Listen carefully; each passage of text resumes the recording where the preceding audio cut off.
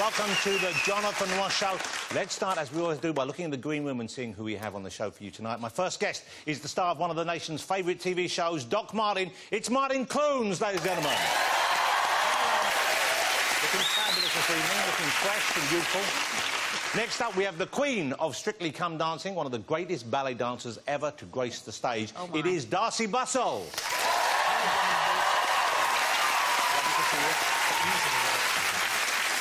My next guest is not just an award-winning rapper, he's also a songwriter, producer, fashion icon. It's Tiny Temper! Looking sleek, looking swift as always. Look at that. And we've also got a great actor who starred in some of the best British movies of recent times. You would also have seen him on TV in the fabulous Spaced, and recently the critically acclaimed Mr. Sloan. It is Nick Frost, ladies and gentlemen. That's a hip beard right there. He's got the beard going on. I love that beard. And we have more for you. We have music tonight with his own gospel choir. We have a fantastic performance from multi-platinum selling artiste John Newman. Welcome back, John. Like a Down and Amy Winehouse roll together, John. John Newman. OK, before we get to that, of course, the movie everyone's been talking about really this week is Star Wars The Force Awakens. All right? They released a new trailer. It's all coming soon. We're going to go and see it just before Christmas. We happen to have one of the biggest Star Wars fans in the country here with us tonight. No, Nick Frost, not Dar... Yeah, there you go. One of the biggest Star Wars fans in the country right there. I'm going to ask you to do this now. Feel free to say no if you don't want to, but you do a great Chewbacca. I know you do. The beard helps. That's Chewbacca when he caught himself in his flies after he got the toilet out. Of course, but most of us don't go as far as Nick has done. I don't know if you remember this photograph. Check this out. So, Nick, what was happening there? That was on our Paul press tour, and that was at Area 51, and that was sprung on us at the last minute. And I don't know if you can see, but it's probably the lowest I've ever been. Like, they made us dress up, and we didn't want to do it. But did you see the trailer, though, Nick? Because that's what everyone was looking at. Yes, okay. I did. I thought it was amazing. How many of you saw the trailer that they launched this week? But Star Wars fans were really excited to see the actual trailer, but not as excited, it seems, as some of the people who are actually in it. One of the rising British stars of cinema now, John Boyega, is in the big movie, and they filmed him watching the trailer for the first time as well. And check this out, you see how excited he is. Yep. Yep. Yep. Yep. Yep. Yep.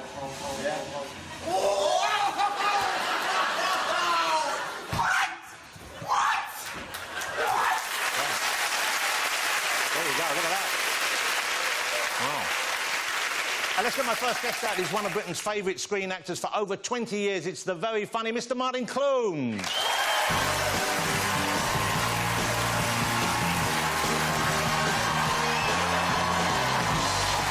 Martin, great to see you back.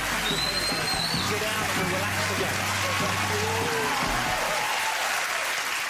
Martin, lovely to see you again. Lovely to see you. So, big congratulations, I'm sure many of you. How many of you here are watching Doc Martin on Monday nights? It could not be a bigger success, that show. It's hanging in there, isn't it? Yeah. Would it be fair to say that that show, not just the success it has with audiences, but the way where you film it and how you film it, that it's had a big impact, it's changed your life? My life, yes. It's paid for it. Would I be right in thinking, and maybe I'm reading too much into this, you were in London, you were working in London, you had a London lifestyle, and you got up there and you seemed to sort your life out as well? Yes, kind of, yes. Yes, I suppose so. It all... well, Emily was born when we were doing Saving Grace, and it was out of a movie called Saving Grace. It was shot down in Cornwall, and it was out of that Doc Martin sort of started. So it was great timing for me, yeah, I guess. I got over the London thing. And so now you're out there, you live very much a kind of a country life. You interact with animals and people, it seems to me, equally. You have a farm, don't you? We do, yeah, we have a farm. And it's a working farm? It's a very working farm, yeah. We're carving at the moment. There's a few... We're having one... We had a little... yeah, so... But actually... There's one other farm we're in. we did actually have... we named the girls... We only name the girls because the boys generally go off. So like university or that's work? That's it. Yes. You know, we give them a good start and off you go. And they've all got different initial letters according to what year it is, and it's a D year this year. And so we called our most recent heifer calf Darcy. Wow. Not knowing that... There she is! Look. No, that's Dave. That's Dave, that's a bull calf. OK. And he's going to keep his knackers, and we've named him. That's Darcy. Ah, well, Darcy is sweeter than Dave, it's got to be said. She's a poppet. So, but you said Dave... So, Dave, you're gonna let him keep his equipment... We are, because his dad's quite spiffy, and his mother is a handsome bull. And his mother is our best mother. She gives birth the easiest, so that's good to breed from. So you now look at an animal and you think that's a good-looking animal? Well, I'm learning, you know. Yeah, yes. Oh, yeah. So you've been in the country for a long time, haven't you? I've got a favourite cow. We might get back to the farm, because I love the idea of farm life. But let's talk about filming Doc Martin, because this coming Monday, Doc Martin, you have a very special guest star. Thanks to you. Yeah, well, tell us about this. Well, I came on here, and Sigourney Weaver was here, who I'd never met, bloody blow, very nice. And she said, I've watched every episode of Doc Martin. And Philippa, my wife, was here afterwards, and Sigourney said, oh, can I be in it? Wow. So I thought, well, OK. All right. Well, we sort of wrote a part for an American tourist, and kind of thought, well, let's wait and see. You know, A, if she likes it, B, you know, whatever. But you know, everything fell into place, and over she came with her husband, Jim, and she was brilliant. She was really nice. Everyone with the crew was so excited. So excited. I fell off my chair twice. It is an exciting thing, you know. She's the one who takes on aliens barehanded, and now she's there in Doc Martin. I know, yeah. Were you tempted to put her in a big zoot, zoot, zoot and fight a cow or something? Was that... Do you know... One of our crew, I won't name him, but he was in the gym nearby on equipment with his teenage son who was staying with him. And lo and behold, Sigourney was in that gym with her husband, whose name's Jim. And they were all like that. And my friend's son looked at Sigourney's husband without realising he was a man.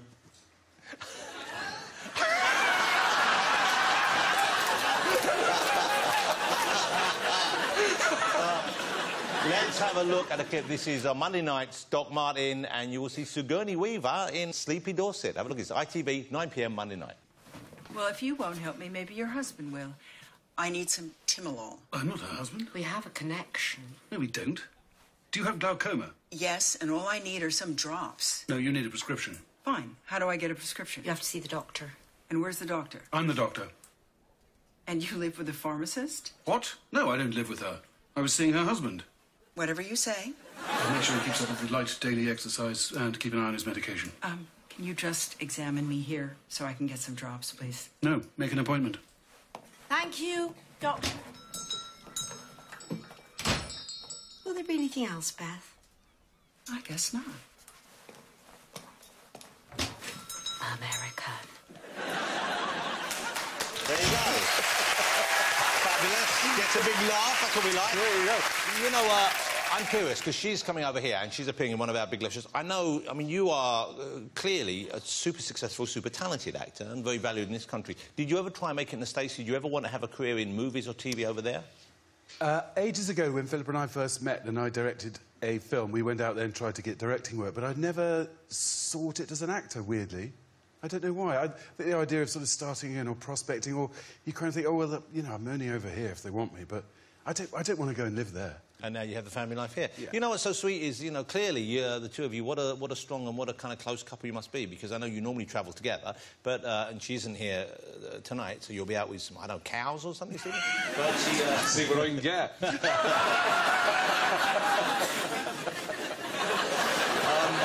Do you know any cows? Pretty ones, mine.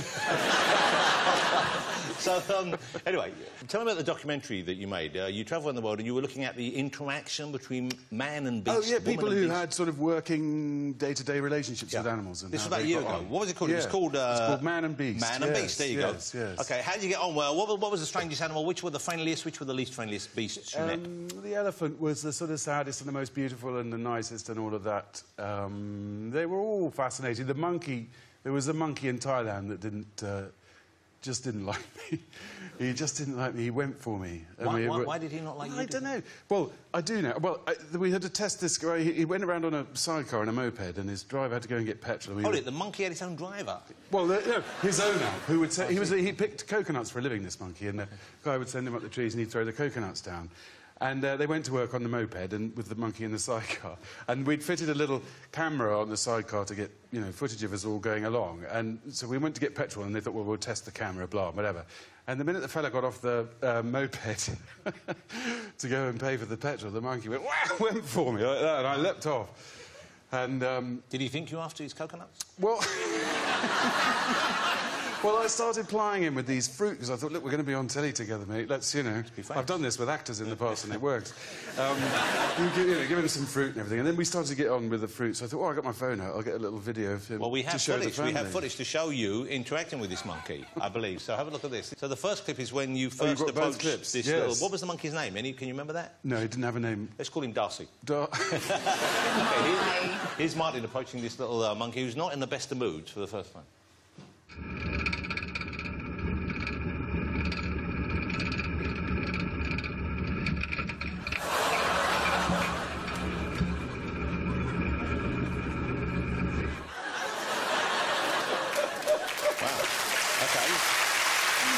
The early part of the relationship. That was, yeah.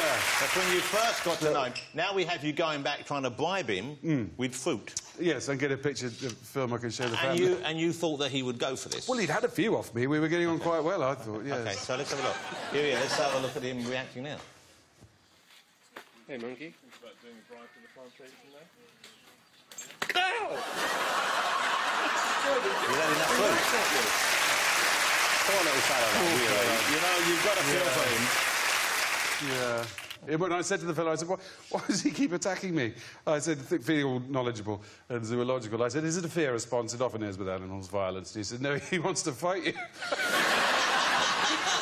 Well, let's go back to the farm a little bit, if we may. OK. No monkeys on your farm. No monkeys. OK, but you love a horse, don't you? We've got lots of 14 horses, You consider yourself a horse person now? I'm a horse person. I'm not a great rider. That's Ronnie. That's one of my Clydesdales. That's a gigantic horse. Yeah. And you also, there's one of you riding, you have some even bigger horses, it seems to me, that pull you in a cart. That's the same boys, that's them. Wow. That's Ron nearest us and Bruce behind. Okay. Yeah. And that's you sitting there with your dog? That's with Tina Audrey, yes.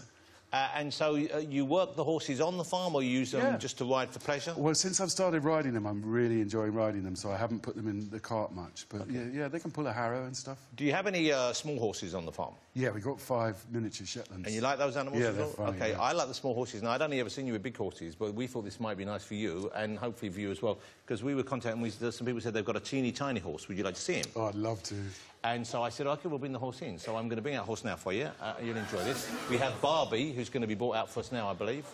Barbie is a miniature American horse, so you can be... Oh, sweetheart. Here, would you like a carrot to give Barbie? Martin, you can hold on to Barbie, because Barbie's pretty tiny, isn't she, ladies and gentlemen? So, Martin, you take Barbie a bit over there, OK, because I've got a treat for you, because we now have coming on... Martin, get Barbie out the way.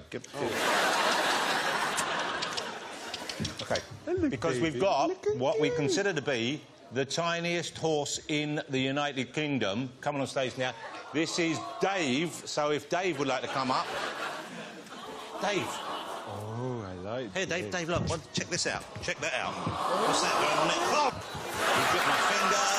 Look at little Dave, ladies and gentlemen. Dave is the smallest horse. He's going to bite something. Don't go there. Oh, I dropped it because I'm nervous of a horse's teeth. They're sharp teeth. You're a natural. Look at that. You've got them eating out your hand. Dave's tiny. Dave, you can't ride Dave. Oh. OK? Dave, look at you. Isn't he a little... Hello, would you like one? Barbie... Barbie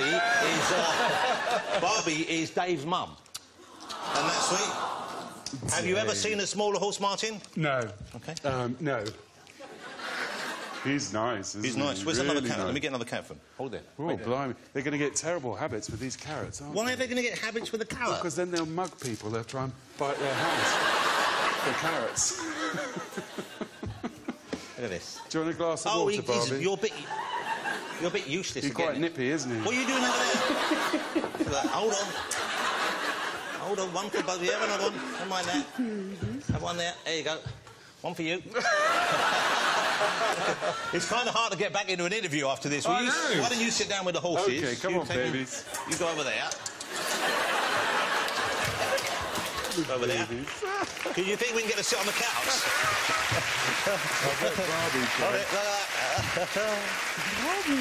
Oh, look, the carrot man. I was trying to talk Thank you for coming in. Ladies and gentlemen, I hope you agree he was a lovely guest, and he now goes home with 2 lovely horses. No one goes home empty-handed on this show. Martin Clunes, ladies and gentlemen, Barbie and Days. Still to come, we've got Tidy Temper, Darcy Bustle and John Newman, and after the break I'll be chatting to Nick Foss, so don't go anywhere. There you go.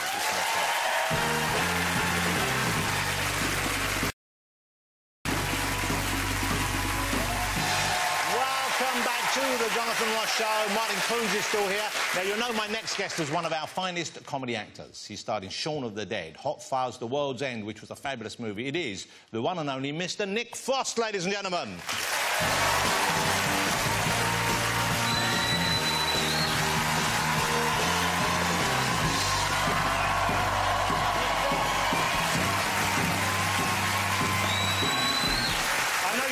You love a big hug, don't you? You love a big hug. I love it. A big hug. Have a big hug. He loves a big hug. You love a big hug. You're so broad. What is it about a big hug that you enjoy, Nick Foss? It's just disarming, isn't it? Yeah, yeah. Also, I like to feel for knives or pistols when I'm round the back. Oh, that's what you were doing? Yeah. I thought you were after my holiday money. Is that what... Sorry, I'll touch you. I love it. My holiday money. OK, Nick has a book out, ladies and gentlemen, and I'm very pleased to be able to say I can recommend it wholeheartedly. No showbiz nonsense here, because it is not just very funny, but also very moving as well. It's called Truths, Half-Truths and Little White Lies. A very honest, very disarming memoir. I'm always curious, though, when people do this, why did you do it and why now? Well, I mean, I had, like, 4 months off last year, and I like working, so I thought, I'm going to just start writing something.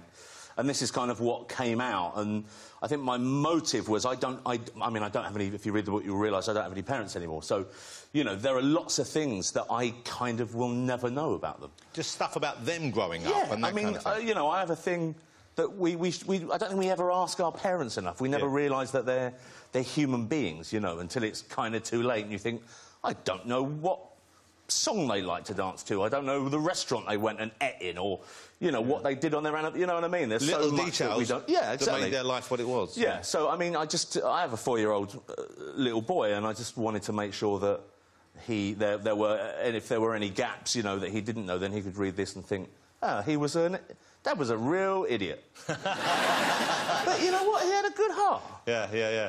Your life is very... you know, you've been through a lot, and also you came from... not a dissimilar background to me. You know, you were born in East London. Yep. And you were... It's a very, very normal family. No one in show business. No. So I'm guessing, did you ever think... Did you have ambitions to be doing what you do now, to be where you are now? No, I'm the one in the middle, by the way. No, not at all. I never wanted to act, and it was only after I met Simon Pegg that, you know, he literally threatened me and said that I had to come and do Space. So I had nothing else going on, and I never imagined... I never had a plan. I haven't got a plan, so it was like, well, all right, I'll do it, you know, and I was all right at it.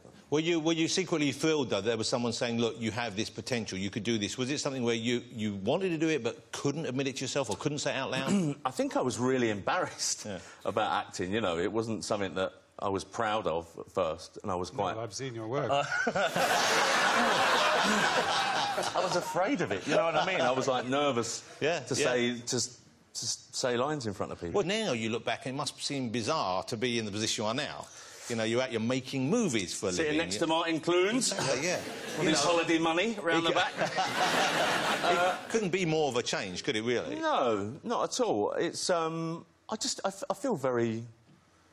feel thrilled, you know. I fell into a job, thanks to my mate Simon, that I happened to love and that I was kind of pretty good at, and I think if I have one skill, it's that I can kind of recognise opportunity, and I like to work hard, so... yeah. Here's the thing in the book, and this struck me after I finished reading it. It struck me that it's kind of a love story. Absolutely, yeah. It's you and Simon falling in love. Yeah. And no, but it's true, and it's becoming, like, the closest people can get, really. He turns up on 185. But someone read the book and said that as soon as he comes into my life, the whole tone of the book changes. Yeah, yeah. And I didn't realise that until I reread it. It's like, well, absolutely, yeah, it does. You bonded sort of over Star Wars, though, didn't you? Yeah, we did a comedy, yeah, and Star Wars in particular. It was about 2 weeks in to our young, fresh relationship, and we were having a curry, and he made a noise of a droid in Star Wars, and I'd never heard anyone make that noise before. What droid was it? It was the little mouse droid that Chewbacca shouts at. Beep, beep, beep. And then Chewie shouts at it, and it, you know, it runs off. But it was that, yeah, he had like a salt cellar, and he did it across the table. I was like, whoa. You see, I had a big nerdgasm all over him.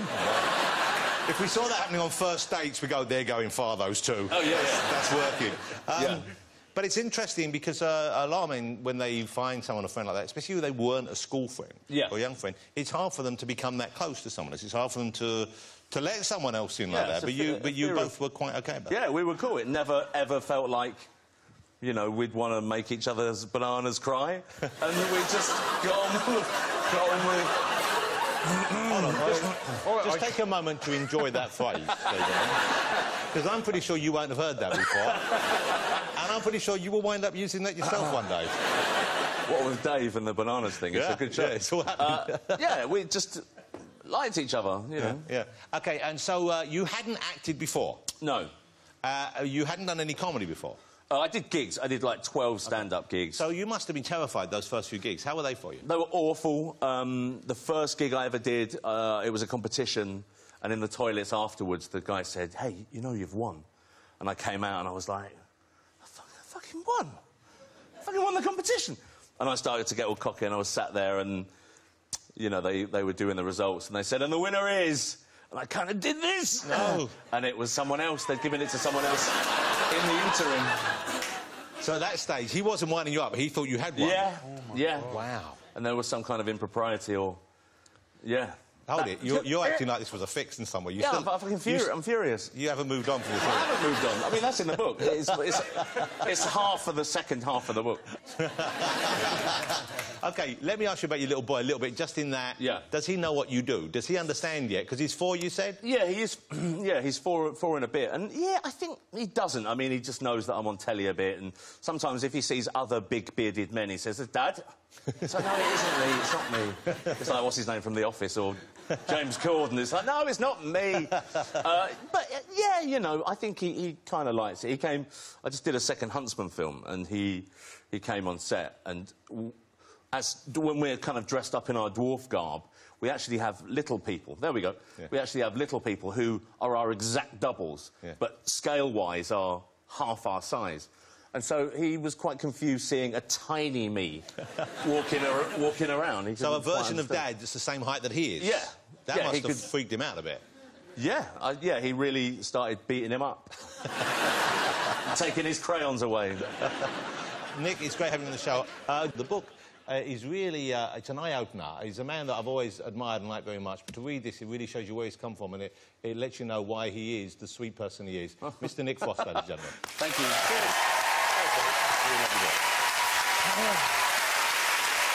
Join me after the break. Please, will there be more from Martin and Nick? And I'll be talking to Darcy Bussell, Tiny Tampa, and we have an amazing performance from John Newman, so don't go away.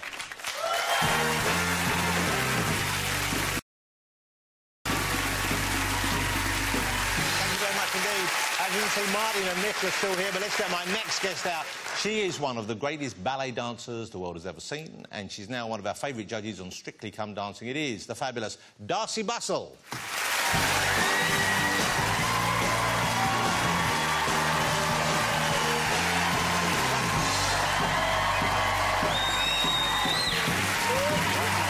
That's a taxi and a half. Lovely to see you. Thank you so much for coming on. You've met Nick and Martin, I believe.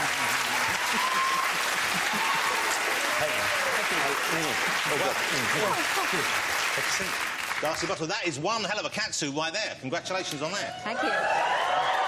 You know, we're lucky, because I believe you were going to wear that tonight, weren't you, Nick? I was, yes. So, hey, congratulations on Strictly Come Dancing. It's bigger and better than ever before. And, ladies and gentlemen, it's... should not be a bigger hit show. It's the biggest thing on Saturday night, it really is. What do you think it is, though? What's the secret? What is it about dancing, that show that we love? Because years ago, if you'd have said, we're going to put ballroom dancing back on TV, people would have thought you were being ridiculous. It is odd, and it's amazing how it's gravitated and, you know, nobody can get enough of it now.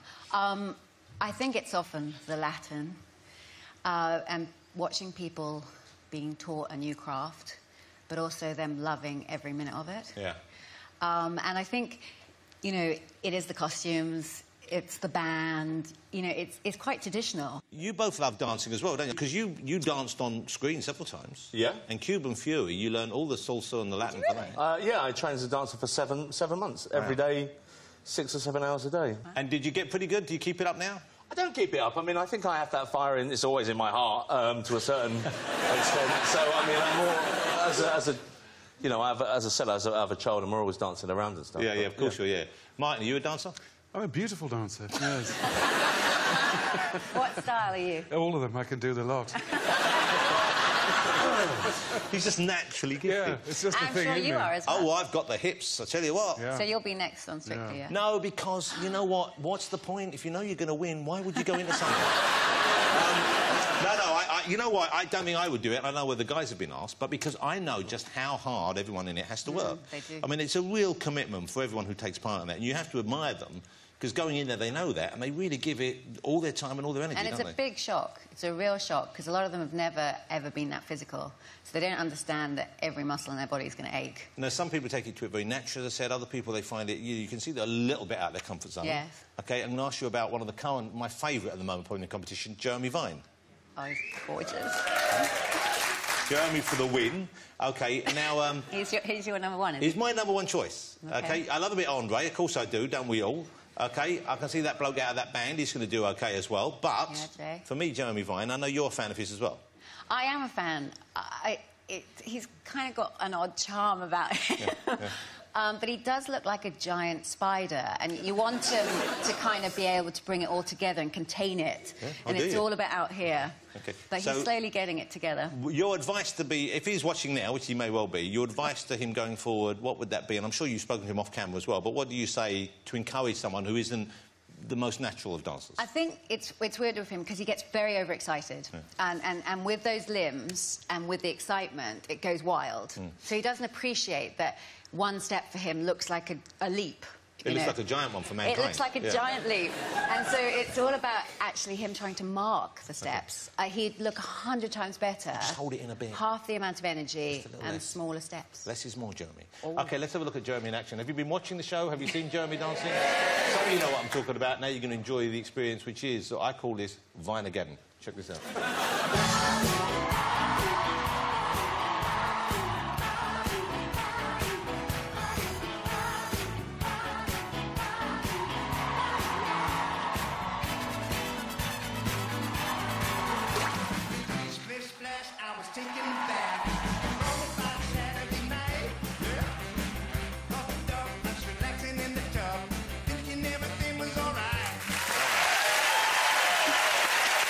Long of limb.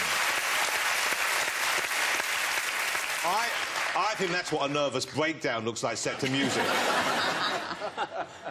Do you think you'll make the final, or do you think that that's wishful thinking on my part? I don't... You know, it's so up to the audience, you know, and they do fall in love with characters, just like Jeremy, as we do. Wow, that's a diplomatic answer. I don't think so. No, but you know what? He'll get close, I'm sure. He's fabulous. He's going to surprise us now, you know that. Who do you think might be through to the final? I've got the list here, and some of them you know are just doing great. I mean, Jay McGuinness is doing great, of course. Yeah. And Peter Andre's doing great. Also, Kirsty Gallagher's doing tremendously well. You like her as well? Just seeing your reaction there. Okay. Who do you think will see through? Georgia May?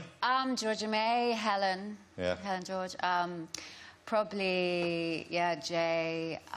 You know, Anita from Country File. Okay. Amazing. So all the girls you're showcasing there. Ainsley Harriott? Ainsley Harriott, I love him to bits. You know, he's such a showman. Yeah. And that, you I need... sense a butt coming. Yeah. You need a lot of that. But, you know, it's really weird because people progress differently. Yeah. And they do surprise you. Yeah. And that's what the charm of the show is. You know, people don't know. Well, continue success with it. I love watching it. Let's talk about you a bit. Let's talk about it, because it's fabulous that you're doing this now, Cord, because a ballet dancer is rather like, I suppose, a professional athlete, a sportsman, any other field. You know, your career can only last for so long at that level, and then you do need to do something else. When you go to dance, you must have known that. Yes, it was always a short career, and I think, you know, my parents didn't want me to go into dancing. I don't think they thought I had the discipline for it either. But it was weird, because it is a short career, and it has become shorter, and you do have to think about what you're going to do afterwards. But I have to say I didn't at all. I didn't even think when my retirement time was going to be. I was very lucky. I had 2 kids while I still danced. I mean, my youngest was 3, and my oldest was 6 when I retired. So when you're pregnant, how long can you dance with the baby before it starts showing in your tutu? Yeah, the bump. Oh, tutu. When you can't do your costumes up, What did I say? Did I say choo-choo? I thought you said choo-choo. I didn't say when it starts showing on your choo-choo, because that would just be filthy. I mean, you know... Yeah, I get it. No. I kind of danced until 4 months. I have known dancers who've gone into 5 months. Wow. But it's so dependent on what you're doing. Yeah. I mean, if you're doing big lifts, and I was doing Nutcracker at the time, and that's when I stopped. That's what got you into that trouble in the first place.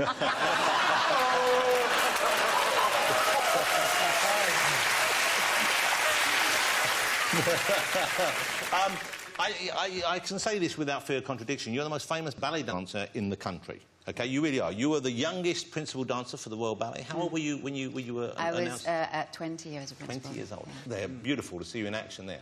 What kind of reaction do you get now as opposed to then? Because then I guess it was a fairly small group who knew who you were.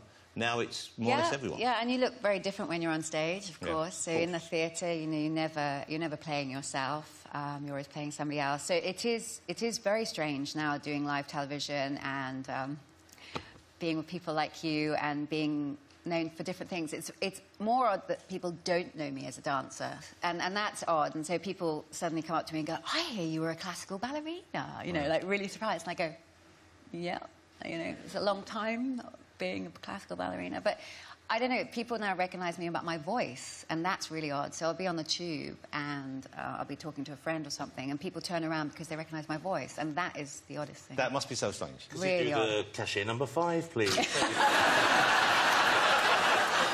That is you, isn't it? Exactly. Do you dance when you're out? Do you feel... Because I would imagine if I was out someone I knew Darcy was going to hit the dance floor, you imagine you'd nudge people and say, this is going to be good. So there's a kind of pressure on you to do a bit more than a regular person. I hope not. Nobody, luckily, recognises me that much until I put my leg up or something like that. And then I'm worth looking at. Well, that would do it. Now I recognise you. Oh, it's you! So Darcy's got a CD out, ladies and gentlemen, and it's got some of the most beautiful music on it and some of the most annoying music. That's a subjective response. Because, you know, it's filled with beautiful classical music, but some of it I adore, and some of it I think I've heard too often. You know what I mean? Do you know that feeling? You know, the classics, if they weren't in there, it would be very strange. You've got to do them. Yeah, you know, it's sort of like going back in time for me and all the things that were quite significant in my career. Do you ever, in your mind, go back to when you're on stage doing Swan Lake or doing something like that and the moves come out again? It happens to me all the time. Probably when I'm in a supermarket, I hear Sleeping Beauty, and it actually... I feel sick. Only because it's one of the hardest roles. So your mind goes back to being backstage? I feel all that energy and what I've got to produce, what I've got to do, and knowing that I'm going to be totally exhausted and not be able to feel my feet or hands. It's such a weird feeling. I mean, it's a kind of an edgy feeling, but excitement at the same time, but dread at another time. You should go to my local supermarket. They just play Bhangra. Okay. You'll be fine. The album, ladies and gentlemen, the Darcy Bussell Ballet Collection, is out Friday, just before Halloween. I think you'll agree she's a charming guest. Darcy Bussell! Thank you, Darcy. Darcy Bussell. Still to come after the break. More from Martin, Darcy and Nick. And I'll be chatting to Tiny Temper, and we have music from John Newman. Don't miss it.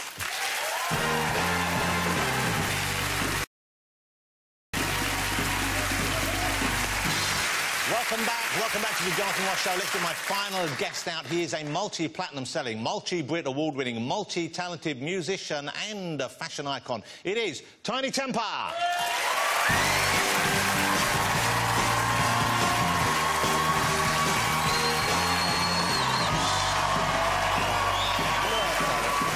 at that. He wears his so well. Thank you. Oh, and a smell of Tiny. You smell so good. Oh, thank you. You smell so good. Come here, you. Come on, Tiny, have a... Wow. Now, listen, I'm going to ask the other guests this, Tiny. Have you ever smelt a man who smells as good as Tiny smells right now? Oh, that's too kind. Darcy? Oh, he does smell fabulous. Thank you, Darcy. I love it. Thank you. Is that the secret to your smell? No. I was just enjoying the banter from earlier on. Good. Showing Oh, off the his high skills. kicking, the high kicking. Exactly. Tiny, what's your real name? Because your real name isn't Tiny or Temper, is it, of course? No, my real name is Patrick. Patrick, Yes. OK. Yeah. Which is... Some people find that funny. Yeah. Well, because Patrick, for a rapper, he doesn't use it, you know... What even makes it less of a rapper name is my mum actually named me... Well, my dad's called Patrick, so she named me mainly because of that reason, but also after St. Patrick.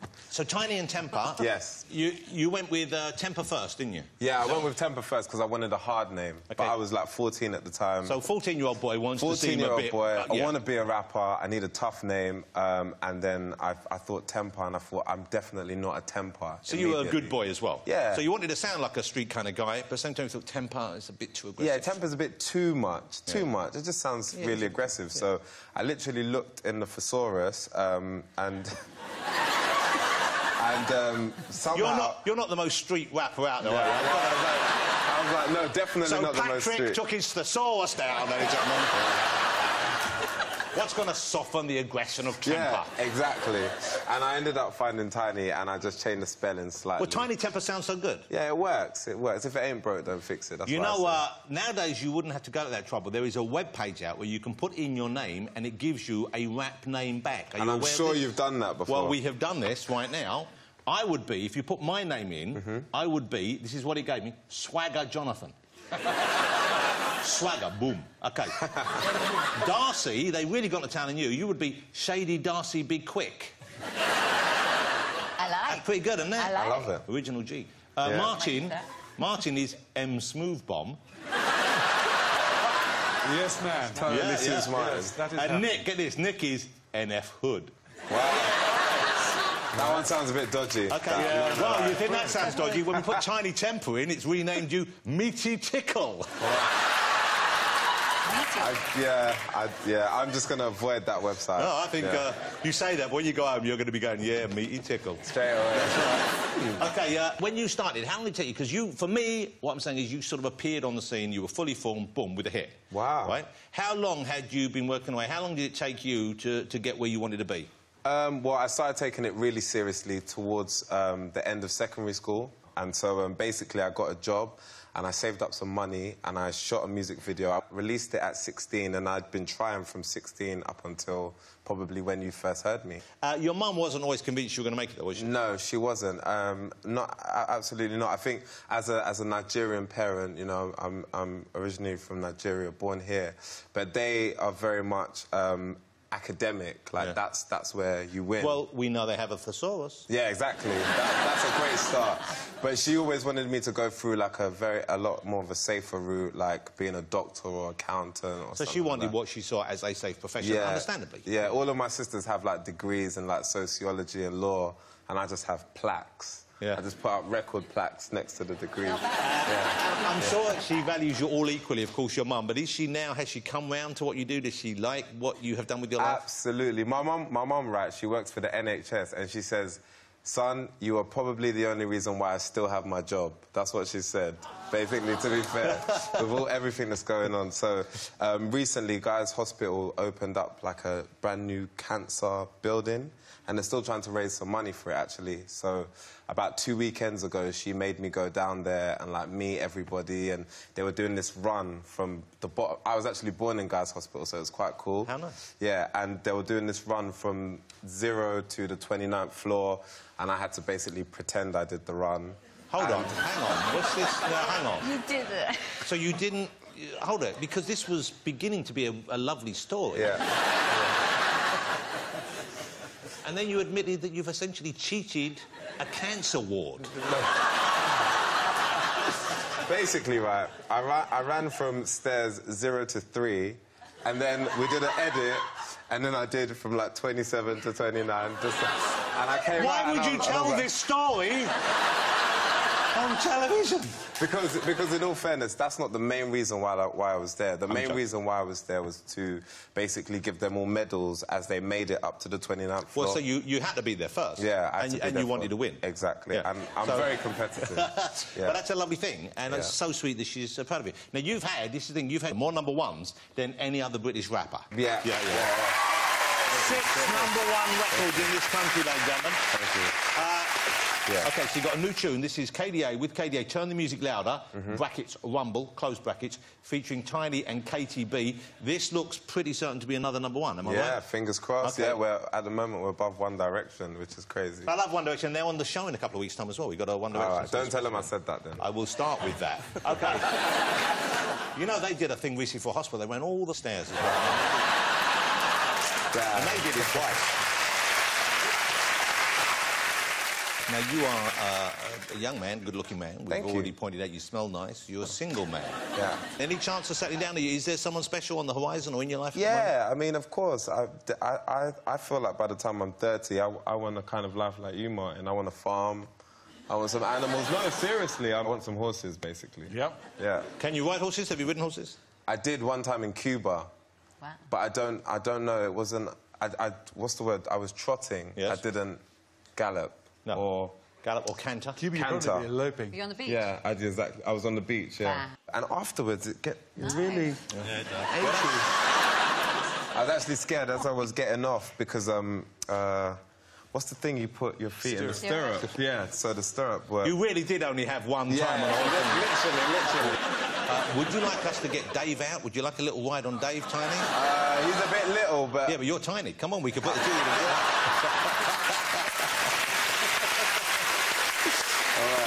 You know, when he was out here, I was really hoping he just shat everywhere the whole I was there, I was waiting, I was like, come on, this is going to be great.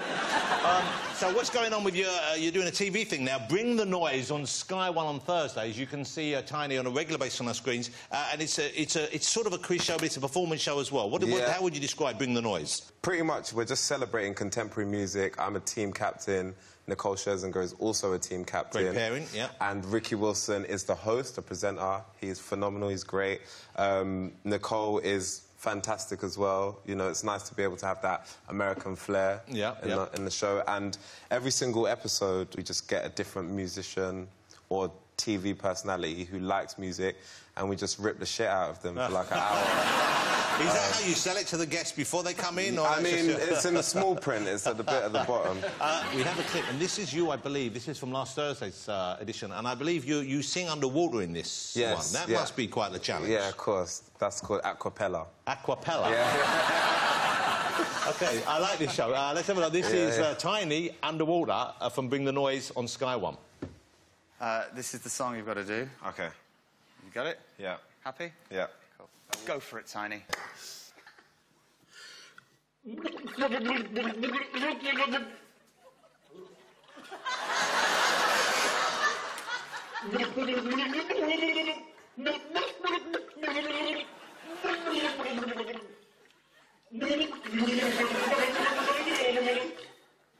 I drank some of it.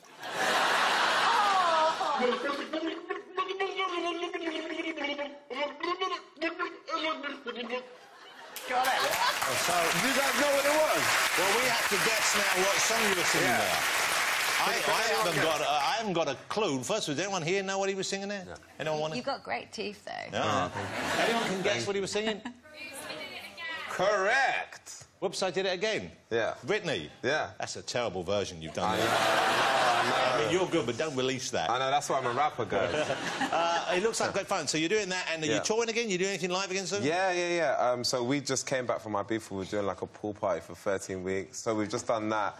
And yeah, at the moment, I'm kind of just recording the 3rd album. So and you're excited with that? Is it a different sound for you? Or it is a different sound, yeah. I'm 26 now. I'm going to be 27 next month. So the next album is kind of like an ode to all the different genres of music I loved while I was going through my teenage years. Do you like the old school stuff at all?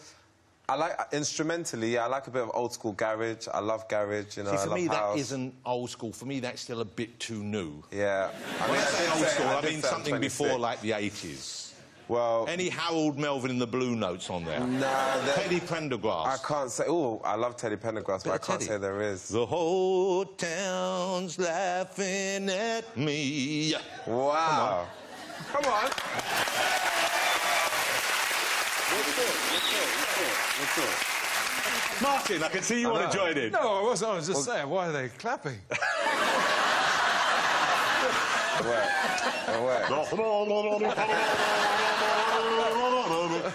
Wow, that's actually surprisingly harder than it looks. Yeah, it's really hard. Right, so Tiny, great to have you here. You must come back and perform for us sometime. I would love to. Next single, for sure. We would love to have you do that, but of course we've got John Newman here. I know you know his work. I'm a big fan. I love him. John will be out here. But ladies and gentlemen, will you join me for now saying thank you to all my guests, but right now, Mr. Tiny Temper. Thank you, Tiny. Great job. Really lovely. OK. So thanks to Tiny and all my guests tonight, of course, Martin, Nick and Darcy as well. Next week on the show, I'll be joined by the legendary Elvis Costello. We have the incredible Priscilla Presley here, the hilarious young Rob Beckett, and my favourite French electro swing band, Caravan Palace. You know of them? No. Well, they're great. They'll be performing in their own unique style. But to end this week's show with Tiring Game, here he is. It's a fabulous performance. Ladies and gentlemen, Mr. John Newman.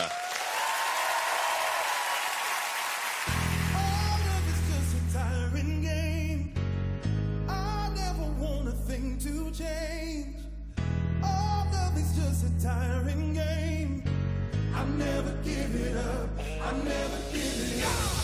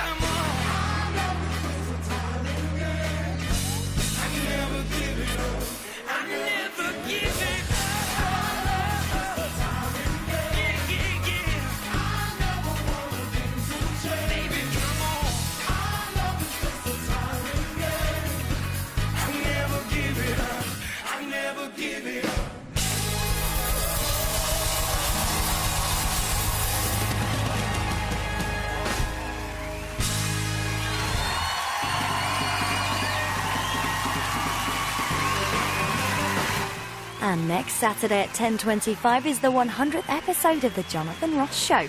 Our brand new retelling of classic tale Jekyll and Hyde starts tomorrow at 6:30, then The X Factor returns tomorrow at 7:30, as the boys and girls will be chosen live in the judges' houses, and Downton Abbey throws open its doors to the public.